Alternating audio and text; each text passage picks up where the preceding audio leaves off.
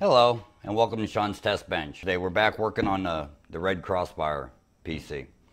And one of the modifications I do is I make my own fan grills. And as you see in the previous video, I cut out the fan spots in the bottom of the case here. So I want to go ahead and make fan filters and get them painted and get the fans. I got to get them ordered, but once I get them, I'm going to be painting them also to match the theme. But I'd like to have everything I can have done before I just have to wait on stuff coming in the mail. So let me move the camera in a little closer, get a tight frame on this bench here, and I'm going to go over and show you how I make my fan filters. It might not be the right way, the best way, but it's the way I do it. So let's do that now. Okay, I set up the Canon ELPH and I set it in macro settings. I'm going to try to get you some nice detailed pictures up close here too. So I start with a piece of aluminum screening. This is a used piece of screen I got from somewhere. I just cut it out of the frame. But you can get brand new aluminum screen at Lowe's or Home Depot for around $7 a roll, and you get quite a lot of it. So I'm going to be starting with a small piece here that I have. A 92 or a 90 millimeter fan. I'm not sure which one it is, but I need to make 2 of these for this build for the bottom fans. There'd be intake fans.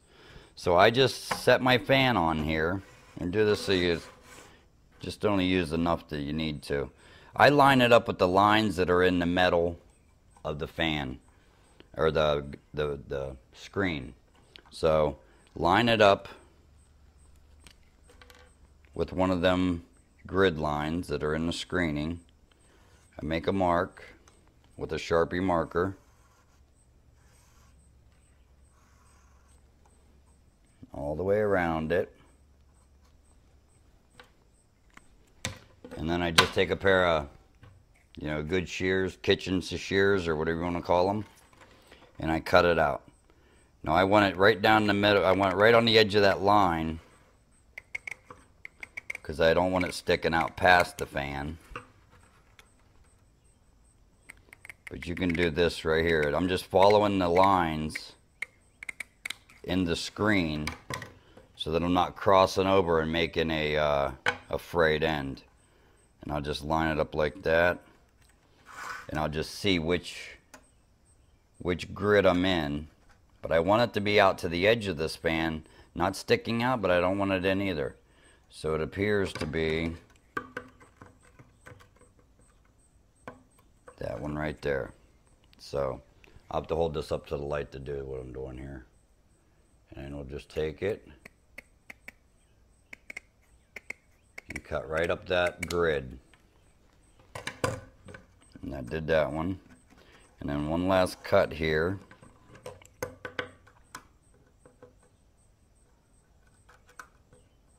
Let's mark which one I want it out of. Hold it up to the light.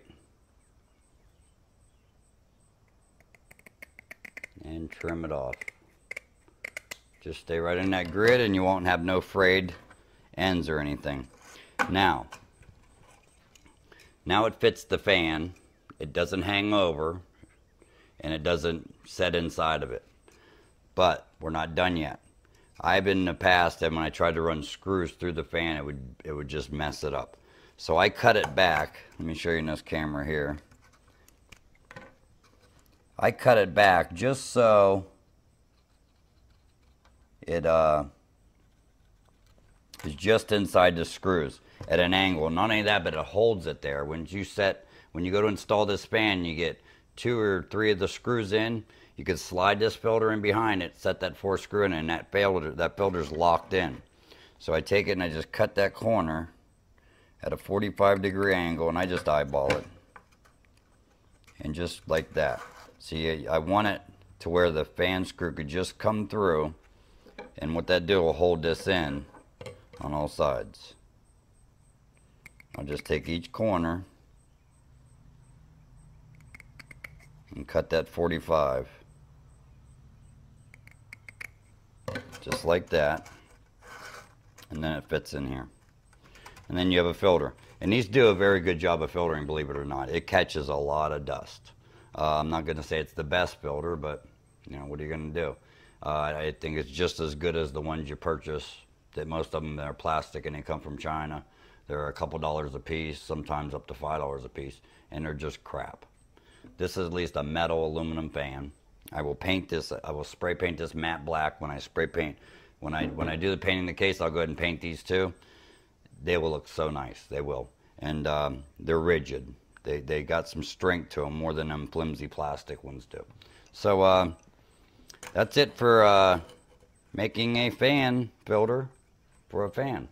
Anytime you're making them, I think if you get up into something bigger than a 140 millimeter, this might not be the best bet because it wouldn't have the rigid, it wouldn't be as rigid.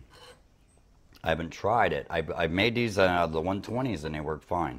But I think when you get up to 140 or maybe even bigger than that, and maybe this is not heavy enough material. Maybe you need to go with a fan grill. You can get all kind of designer grills now. So, but this works for me. These are easy to make. They're practically free because I just picked up a used screen. And you don't have to wait. You don't have to buy them. You don't have to wait for shipping, and just they're done. So I'm gonna make one more of these real quick.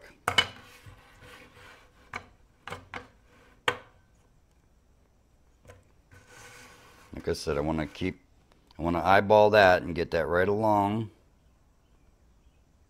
one of the screen grids. That's what I call it. I'm not sure what they call it, but it's the screen. It's the grid and the screen. The way they're manufactured. And that's it. Just cut this one out. I like to hold it up to the light. It makes it a lot easier to see that you're staying in that grid or staying on that line.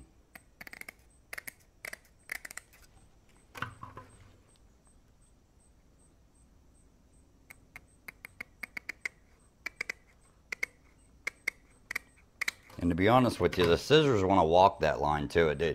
To cross over that line, you'll feel it in the scissors. You'll know you crossed the line. Okay, that's still needs trimmed up a little better. I got a nice straight edge on this one, so let's cut out of this one here.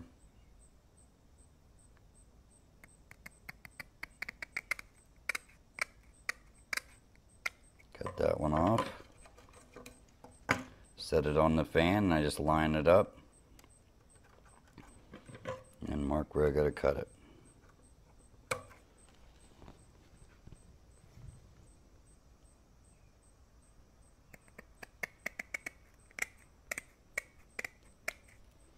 Just like that.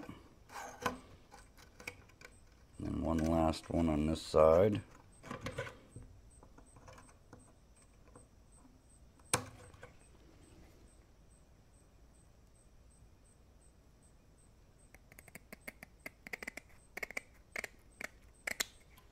And that one's done. Let me mark off some holes here. Just gives me an idea to just cut past them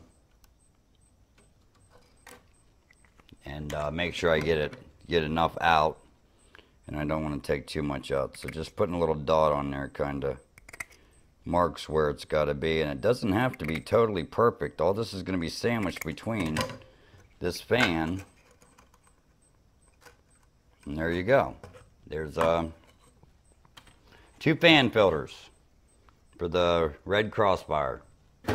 Didn't cost a dime.